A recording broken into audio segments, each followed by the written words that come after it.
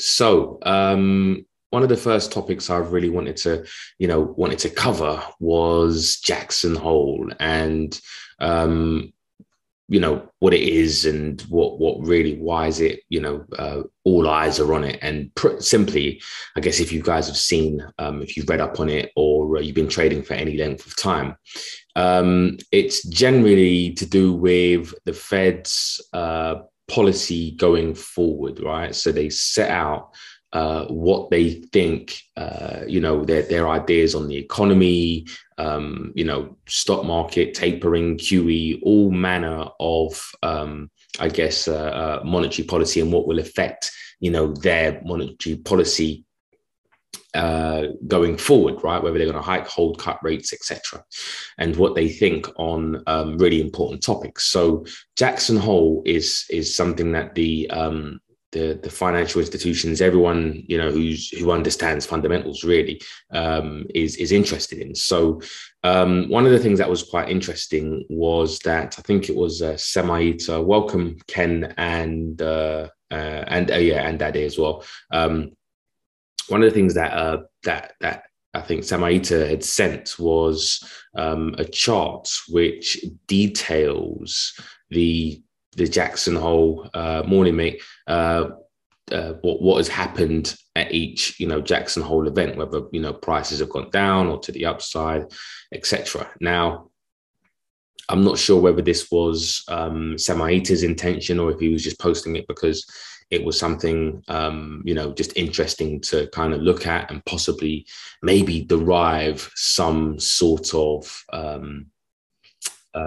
pattern, right? Some sort of thing where it's like, okay, well, we know that, maybe over the past, what's that? 1, 2, 3, 4, 5, 6 Jackson Hole, well, out of 6 out of 9, I guess, have led to potential, up movements. Yeah, and maybe some have led to down movements because that's what I'm getting from here, right? So Jackson Hole maybe was red, kind of went to the downside, etc., etc. So, but what I would caution against is taking meaning from price, and the reason why in the short term, and as you guys know, is that short term can be very random. Eventually, we will always see what the market had intended. And here's an example of this, matter of fact. And I want to show you something. Does anyone remember what was happening last year, right? Last year during Jackson Hole. Does anyone remember like the environment that we were in last year and what was happening? So first of all, we had an election. We had the election going on. Does anyone remember? Was anyone trading around that time? COVID, election. Yep. Actually, I'm trying to scroll up to the April 12th. I've got a lot of scrolling to do. I'm trying to go back to, August, around that time, just to remind people what was going on. And really the point I'm trying to make, oh, you was trading, we're not paying attention to fundamentals. Well, this is going to be a nice eye opener for everybody, because I remember this as clear as day. And also as well, if you go back to, in fact, my YouTube channel, let me just do it off screen 1 second. I'm just going to open up my YouTube channel. And I did a video about this, a free video last year. 1 second. Let me just go to my channel. And you can have a look. The videos are all, it's all there. It's all there for everybody. The proof is all there. Where was it now? Here we go. Right. Can you guys see this screen? Oh, sorry. Can you guys see this screen? Yep, brilliant. Right, if you go back to Jackson Hole, you can go back to Jackson Hole Symposium, Forex FOMO trade. There was a trade idea that we had done in the group. It wasn't necessarily for YouTube. although I put it out on YouTube afterwards, but you've got this one as well. So it says Forex fundamental analysis, what the Federal Reserve inflation target means for the US dollar, right? And ultimately what they announced at Jackson Hole was FAIT.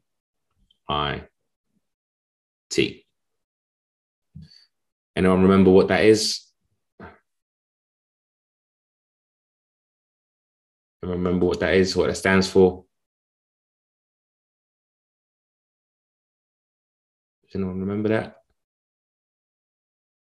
What does that stand for? What did that stand for? That's it. That's it, Ken. Federal average inflation target. Yeah, that's what they announced. Yeah, here and in this video, I pretty much break that down. Yeah. A lot of people get caught up in all the technical stuff, right? But it's not really about the technicals. It's about the forward guidance of what the Federal Reserve are going to do. Now, they were the first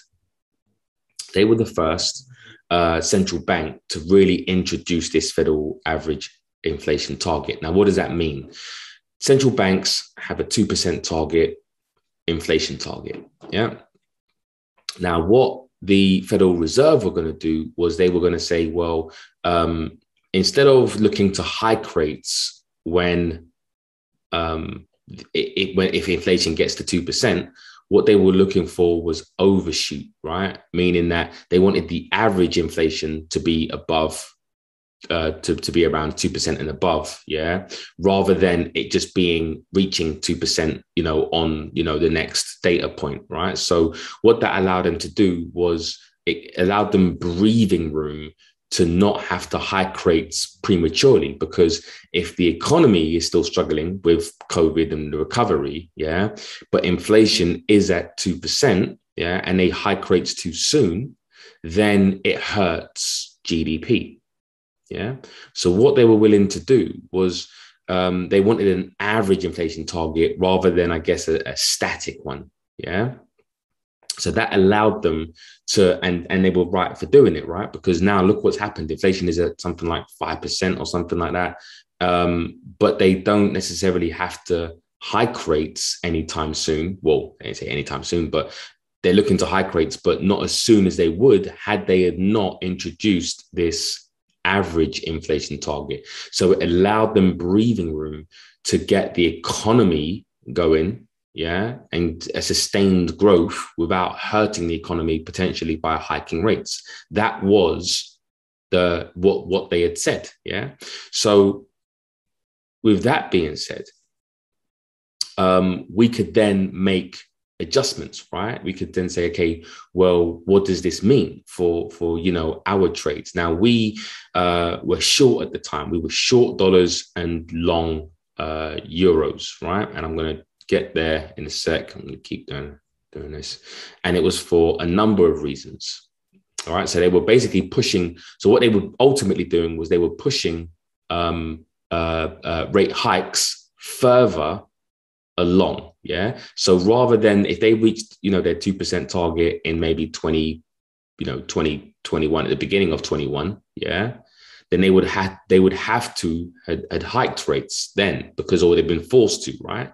But because they said it was average inflation, they could allow for, maybe some, if inflation was maybe 2.5, 2.8, for example.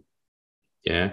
But the average, yeah, let's say, for example, they get the last 5-10 readings, but let's say the average was like maybe 1.7. Yeah. It means that they can allow for inflation overshoot. Yeah. But looking at the average might be lower than probably would be lower than the last, readings. So it basically allowed them to push hiking interest rates into maybe 2022, potentially 2023. Does that make sense to everybody? They could they could afford to hike rates later rather than sooner, because what they didn't want was what? An expensive currency. Yeah, they don't want an expensive currency in a recession. Yeah, they don't want an expensive currency in a recession. And all this as well, all this, guys, if you go to the test, yeah, if you haven't clicked on this short course and test course, right, it's all here. Yeah.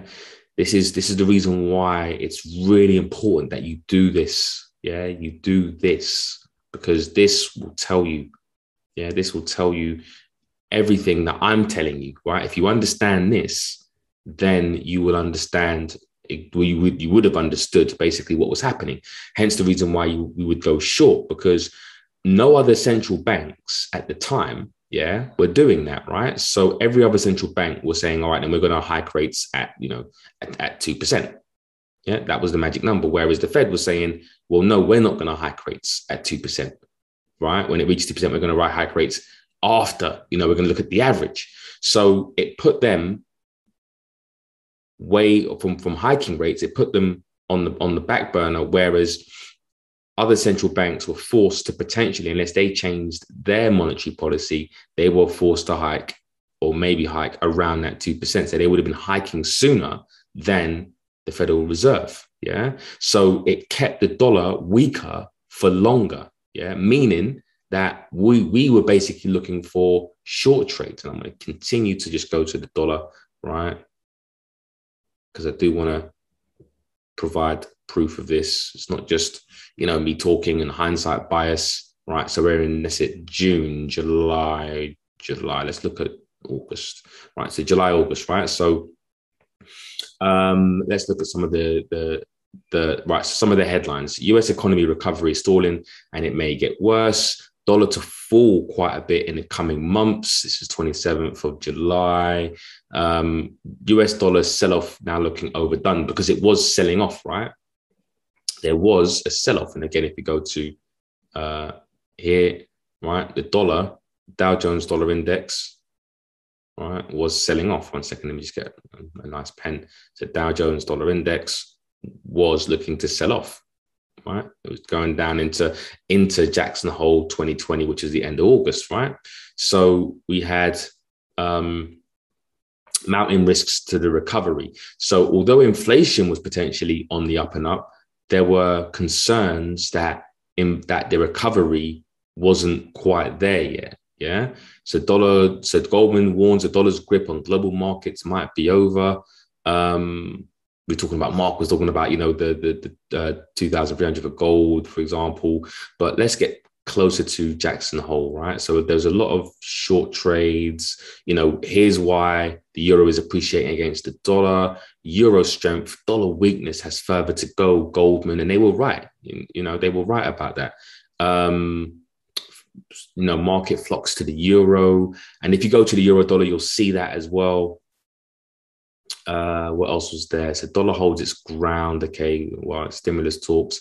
Hedge fund warn crowded dollar short risk of backfiring. Yeah, because everybody was pretty much getting short on the dollar because they understood the economics behind it, right? They understood the fundamentals behind it, because we were short dollars, right, at the time. Dollar loses ground amid doubts of the stimulus.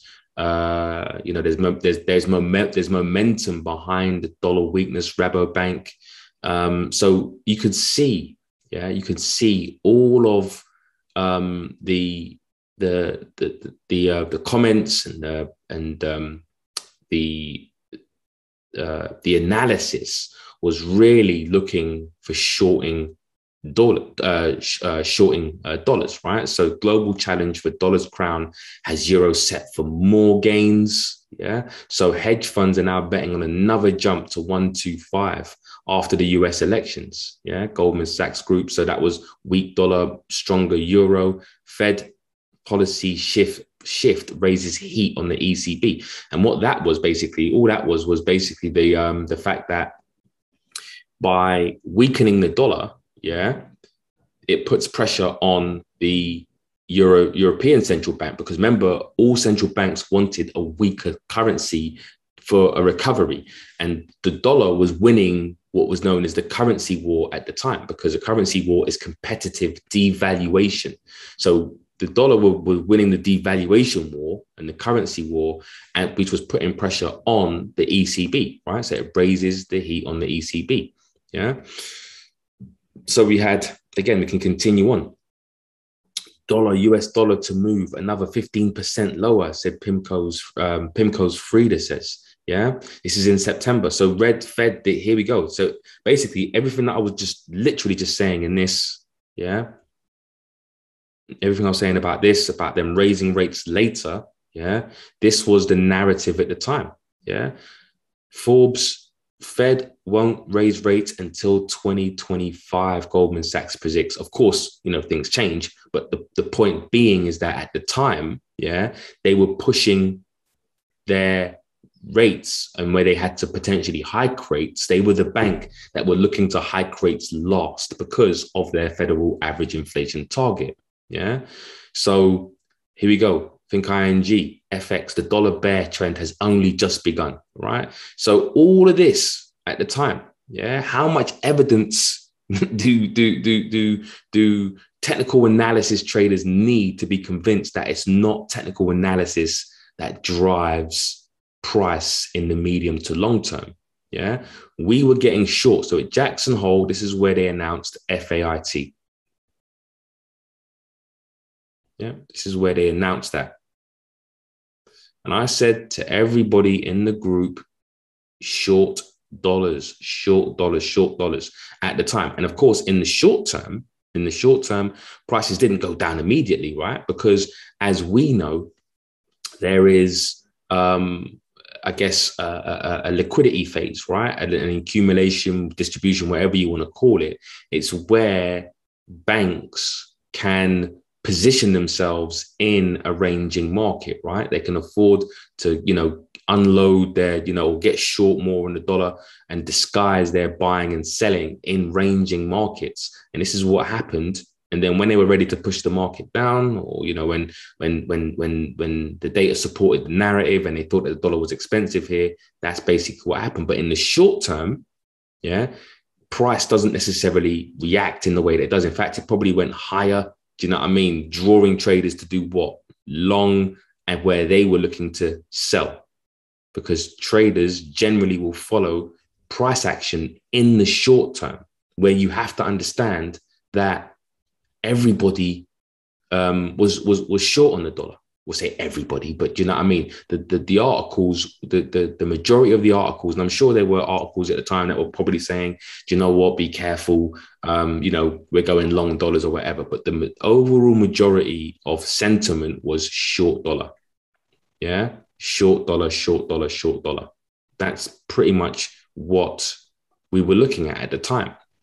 So going back to understanding Jackson Hole, yeah, and what particularly may happen to, at Jackson Hole, and trying to derive, price, and what price may do, or the probabilities of price just by looking at price action is just a 50-50 coin flip, right? It might go up, it might go down, who knows?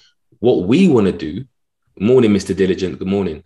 What we want to do as fundamental traders is understand the bigger picture. It's not just about Jackson Hole. It's about, well, it is to a certain extent, but what I'm saying is that where is the trend as far as what do we understand fundamentally that the Fed is more likely to say? Can anyone give me a potential, if you've been following the dollar, what do you think that the Federal Reserve are likely to do with the dollar at the moment?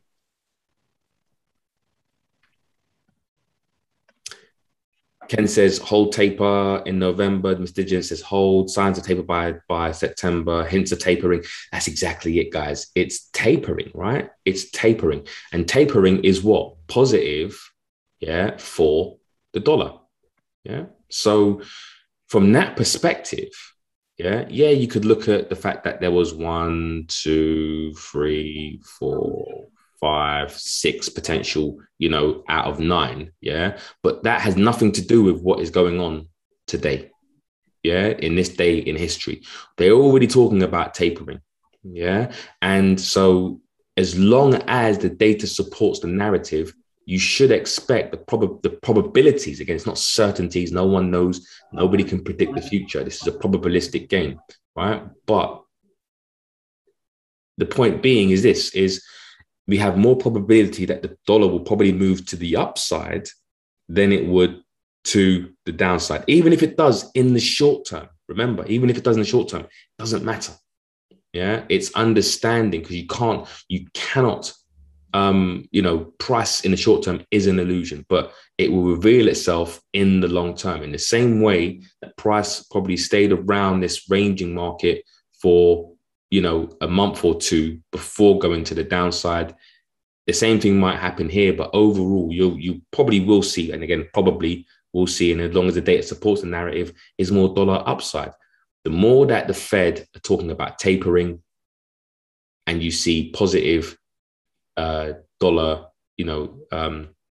economic growth, etc., and risk, remains more on than off, then you should see the dollar move to the upside. Yeah. So that's pretty much where we are. And I thought it was really interesting, this whole, this chart as well, because I've seen over the years, I've seen these charts, and in general, they tend to, a lot of people tend to try to derive and make, and I'm not saying that Sam Aita was or anyone does, and if you do, you really shouldn't. It's not the most reliable way. The most reliable way is to understand what's going on in the here and now, and actually let the central bankers tell you what is potentially going to happen, because they're the smartest guys in the room, and those are the guys that will are looking to drive price either to the upside. And also as well, here's a little question for you guys. If inflation is at 5%, yeah, what do the central bank have to do? Appreciate or depreciate their currency to drive inflation down?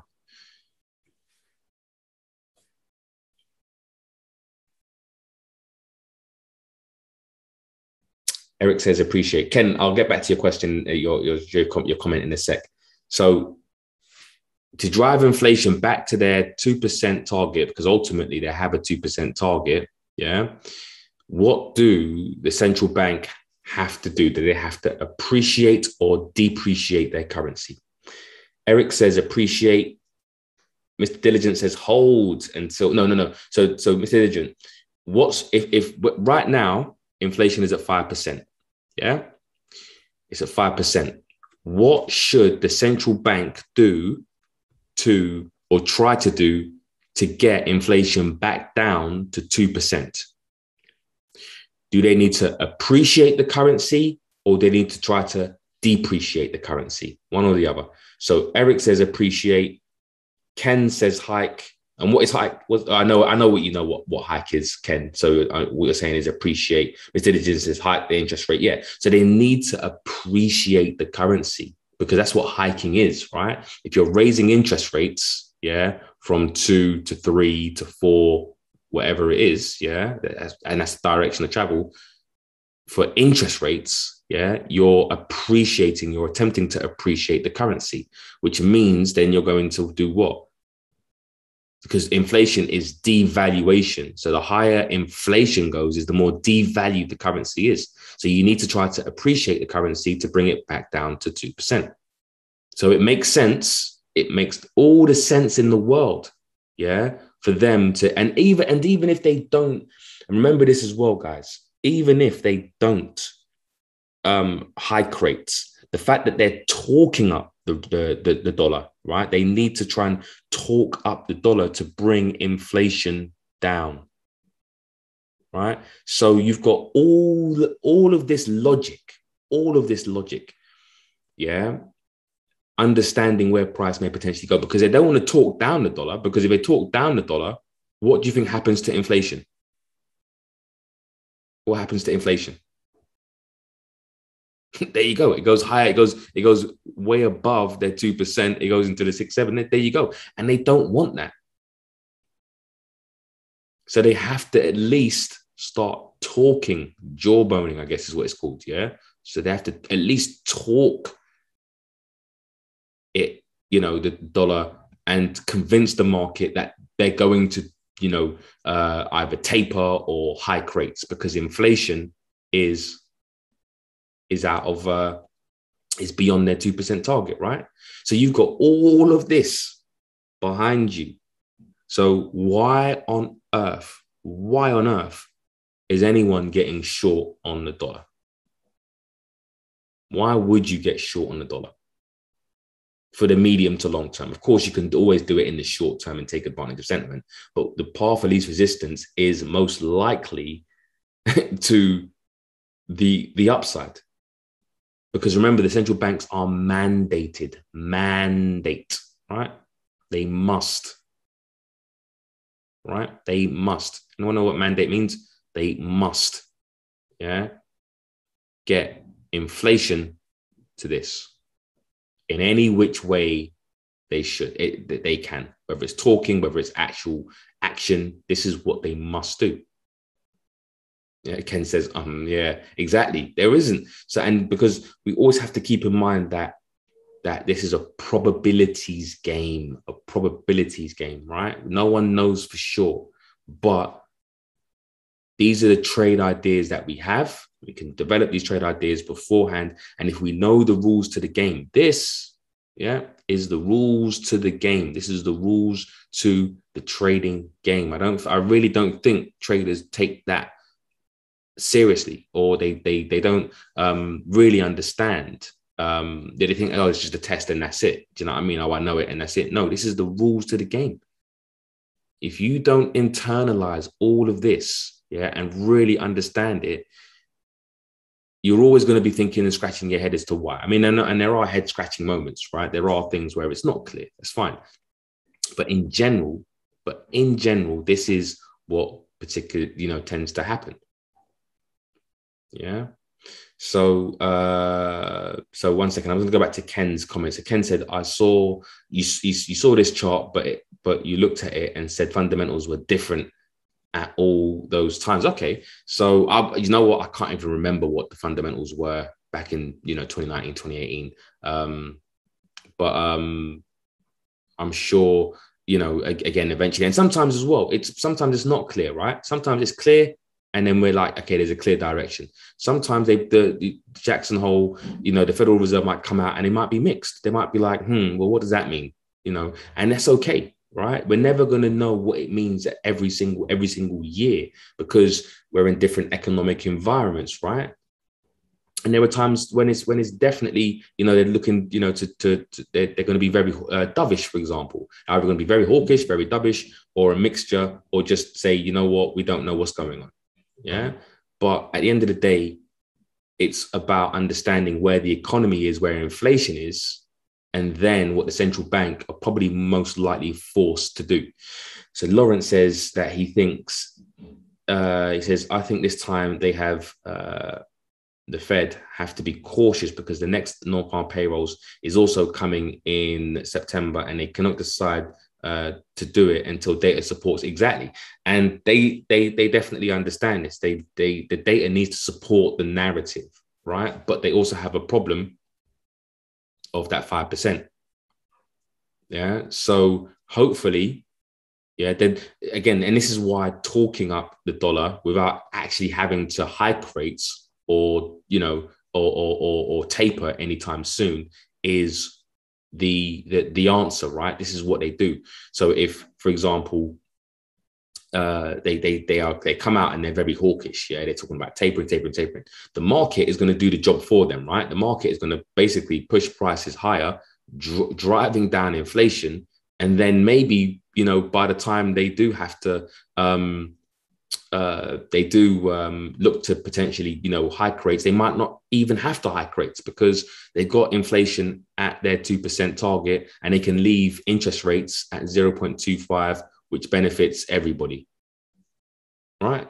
That's obviously the thinking as well. It's not, we shouldn't really think about this as far as setting, the fact has to actualize and actually has to become for this to materialize. It's all based off of the rumor. This is how we make money in Forex on fundamentals. It's all about the rumor. By the time the fact comes out, yeah, the money's already been made. So we're always going to be 1 or 2 steps ahead But we can only be 1 or 2 steps ahead if we understand all of this. Yeah, you're not going to be 1, 2 steps ahead just by looking at support and resistance, supply and demand zones and technical analysis. You can't. It's not, I wouldn't say it's impossible, but you would never derive what is going on from the Fed from just looking at this chart. You couldn't. It's literally just a guessing game. It's a 50-50 coin flip as to where prices are going to go, to the upside or downside, if you're just looking at, price action. But what we do, we have an edge, right? And this is our edge. All understanding this is our edge. This makes it maybe 60-40 or 70-30 or 80-20 in our favor. And that's not to say that obviously, we can't lose trades. Of course we can. But the point being is that we want to get the probabilities, every single edge we possibly can, in our favor. That's what we need to do. And we have a fundamental edge. We understand the rules to the game. And we have, our technical edges when it comes to understanding which way we should be trading, right? We're just looking for now demand zones, right? Demand zones. And then we obviously look to buy the dollar against the weakest currencies, like, the Japanese yen or the Swiss franc, etc. But you're right, Lawrence. They're obviously very cautious as well. Yeah, they don't want to necessarily have to do anything. So that's why I think, obviously they're not going to make any decisions at Jackson Hole, but they will talk, they will communicate it to the market, and then the market will say, all right, we believe you, Fed, we believe you, Jerome Powell, and then they will either, push the market in the direction where they think the Fed may want to hike rates. So Ken says, everything the Fed is looking for to start to taper is appearing, but we are still in an uneasy time. So they will say we need more time. Yeah, so a bit more data. But to keep the dollar going higher, they are going to give us more time around when they might taper. Absolutely. So they just got to be cautious. Yeah, absolutely. What you said and what Lawrence says, because there's no certainty, right? There is, the virus, etc.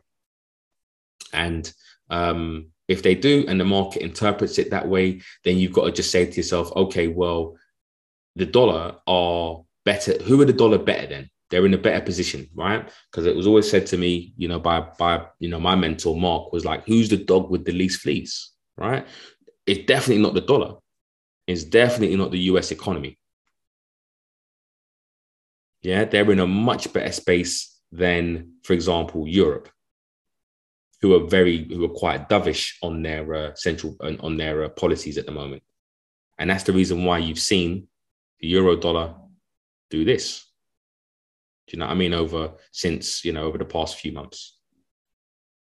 So although there's not the most certainty in the world, they're in a better position than a lot of other countries. Anyone got any questions on that? Because I've probably got another maybe half an hour, and I want to start to get into some other things. So any questions on that, guys?